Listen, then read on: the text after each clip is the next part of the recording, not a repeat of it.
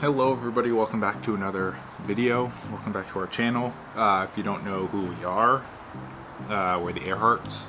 We're track and field athletes training down in here in California, just for another couple weeks.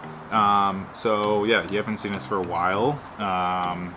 So this video is going to be going over the competition that I had 2 weeks ago or 3 weeks ago. So if you follow me on Instagram, you might have seen most of this footage or some of it. And just at the start of this video, I just want to thank our sponsor, Canadian Tire Hyde Park. They're located in London, Ontario. So if you guys are there, head into Canadian Tire Hyde Park. Great store, great staff. They'll have everything you need. So yeah, let's get into the video. So yeah, the plan was to do the full decathlon, but my hamstring was a little bit tender. And it felt like kind of crampy. So on day one, I just said we're gonna start like one event at a time. If something feels bad, then we can call it and just do individual events. That's kind of what happened. So yeah, day one was warming up really well, perfect day out. It was supposed to get a little bit windy later on in the day, but it was pretty calm in the morning. So my starts were feeling good. I was feeling quite poppy. Again, I was just a little bit hesitant about my hamstring, and I hadn't actually run too much beforehand, or like really hard running. So just kind of feeling out the blocks and everything. Okay, so event number one's up. So I actually ran 1095 in the 100. My personal best is 1085. I was anticipating something a little bit faster, but because of my hamstring, I just felt like I couldn't really push super hard. So it makes sense that I ran 1095. I know that I have more in the tank, but it's just what it was, what I had at that moment. So just kind of try to forget about it, move on to long jump. I've been jumping like 7 meters off 12-ish strides. So I was super excited to actually see what I could jump from full. When I actually started to do my approach runs, I still felt like I couldn't like really push. So my first jump, I was just kind of feeling out the board, just kind of going through the motions really, is the best way I could describe it. So I jumped 720 on the first one. Nothing spectacular. My best ever with me being a decathlete is 755. So I passed my second jump, just again because my hamstring was just like really uneasy, and at this point I told myself that I wasn't actually doing the full decathlon. So went for my last jump just because I wanted to see if I could do a little bit better. Faulted by a bit. I think it was a better jump though. It is what it is, moving on. I just wanted to work on a couple things throughout the rest of the day. So shot put's been feeling pretty good. Been feeling like I've been able to get really good pushes through the ball. So even in my warm-ups, I knew it was gonna be a good day because I could feel me using my legs and me like really pushing. The first one I opened up with, I can't really remember my marks other than the ones that I finished with. So I think it was like 15.5. So good solid opener. So I just told myself to like go after it. In the next one, I just like had a good glide, felt like I was in good position.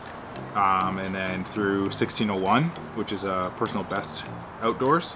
I haven't thrown over 16 indoors or outdoors obviously in like a really long time, so felt good to be back in 16s.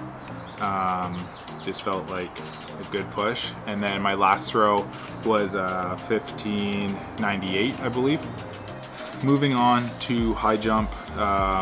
So the wind started to pick up at this point, so my actual approach was feeling good, but then once it got windy it got a little bit like hit and miss. Like I've never been in like so inconsistent. So came in at 189, got that on either my first or second attempt, and then I passed 192 and then got 199 on my first attempt, I believe. and then the wind really started to pick up. So it was 198 at this point, and then on my second attempt, just again, I was super off. And then I think even on my third attempt, it was like the exact same thing. So it just like really wasn't a good high jump for me. And then at that point, I just said, there's no need to run the 400, because if my hamstring's already feeling crampy, why would you like fill it with lactic and try to push through it? So it just seemed like an unsafe decision. So just called it, went home, regrouped, got up the next morning, and then the legs were feeling a little bit sore. I think because of high jump, because the mark was so inconsistent, my knees were more sore than they have been in the past. So in hurdles, I haven't been this sore while hurdling in a while, from obviously not competing in so long. So it was kind of like a wake-up call of like, oh, this is what day 2 feels like. So yeah, I ran 14:69. My personal best in hurdles is 14:28. So for how bad the race felt, I guess that's a good time. But again, I was looking for, even to get like 14:3 would have been a little bit better. I would have like been happy with that, but again, it just wasn't in the cards for that day, so it wasn't in the cards.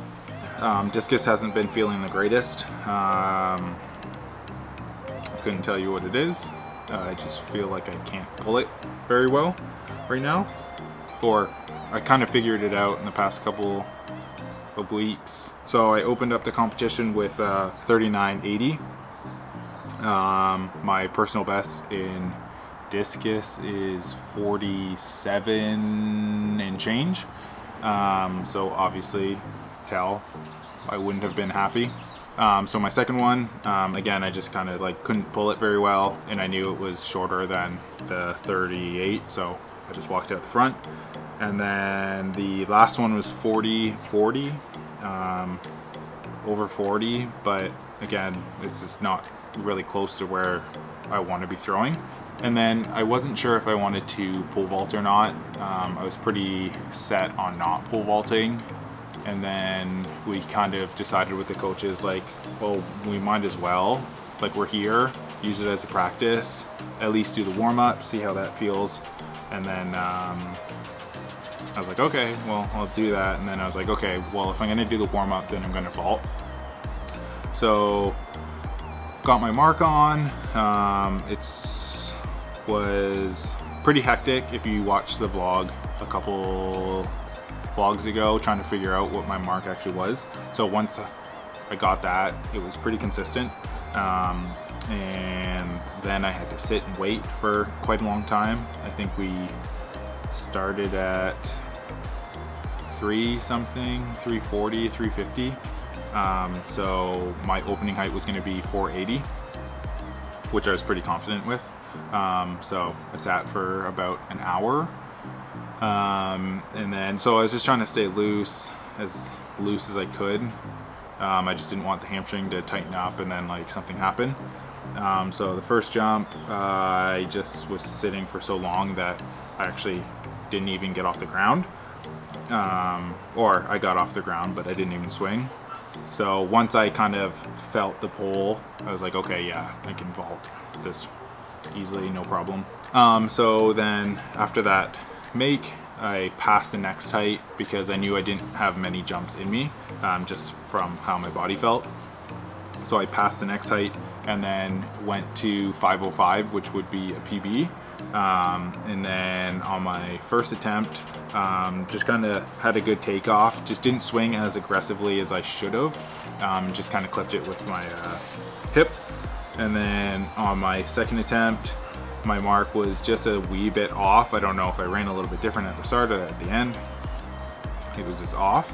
And then on my third one, I ran a little bit harder, and then I think that's why I blew through the pole and just kind of kicked it. So 480 or 485, I can't remember what it actually was. is not a bad vault for an opening height. Obviously, if I was in an actual competition, I would have vaulted 495 and then 505 and then hopefully more and more. Sorry it took so long to put this video out. Hopefully you guys enjoyed it. So if you guys have not subscribed, do that now. And yeah, super excited for the meet coming up, and putting work in hard. Putting hard work in. I can't really think. Can you tell that this is after practice and my brain's not working today? So yeah, I'm just gonna let you guys go. Thanks for watching. Hope you guys enjoyed it. And we'll see you in the next one. Bye.